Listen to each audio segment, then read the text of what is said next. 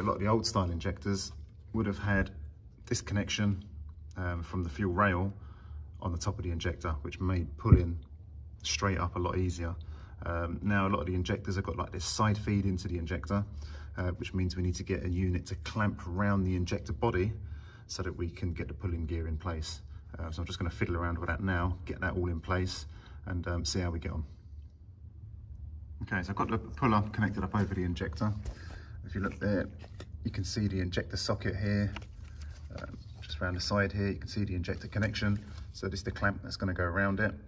Lasers say we can apply up to 250 Newton meters of torque to this nut to see if we can remove the injector safely without breaking anything. So we'll put that to the test. I'll go and set up the torque wrench now. So there's my torque wrench. We'll get that one up to 250 Newton meters.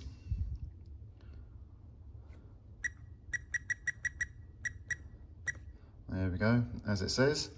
We'll see how we get on. Just stick it on there. See what torque we need to get to try and get that injector moving. If it moves at all, we'll see what happens. Okay, I'm all set up there now. I've just started applying torque to this. I'm just going to go again. And I'm already up to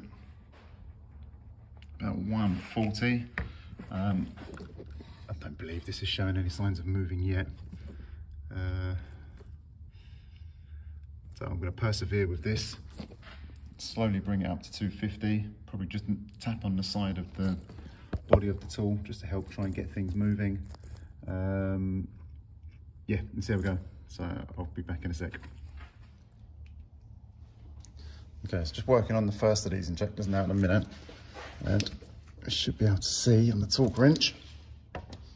Not quite hitting. Oh. So there you go, 238 Newton meters. And we're just starting to move. There you go, it's still moving. So it hasn't hit 250, about 238, still the highest I've gone.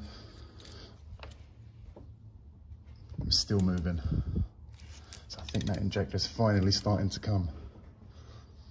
There you go, still just over 200 Newton meters. So I just need to persevere with this now, slowly. And hopefully that injector will be extracted in a minute.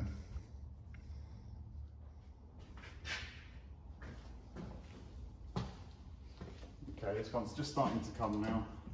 So I'm right down to just applying about 60 Newton meters of torque to that.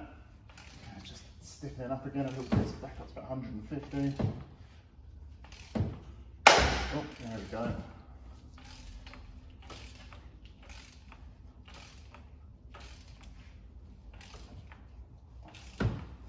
Just stiffening up again a bit.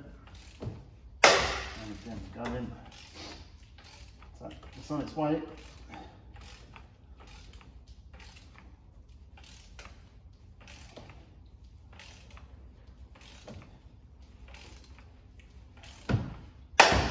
Again.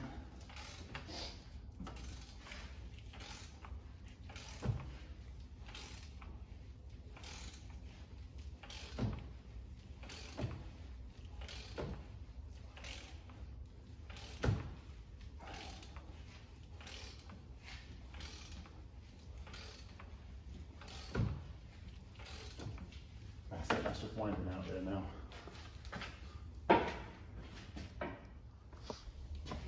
Right, that's nice and loose now. You can take the assembly, remove the injector from the van.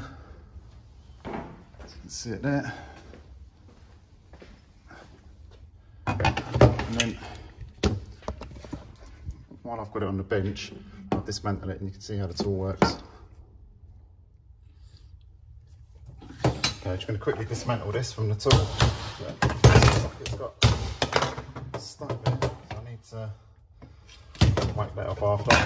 Let's get this off here.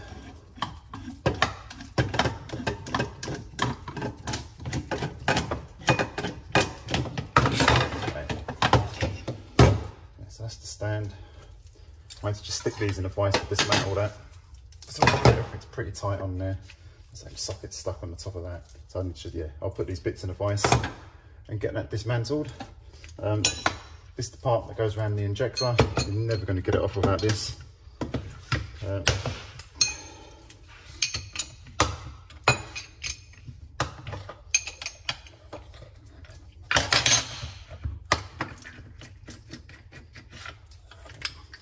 So that goes around the body there.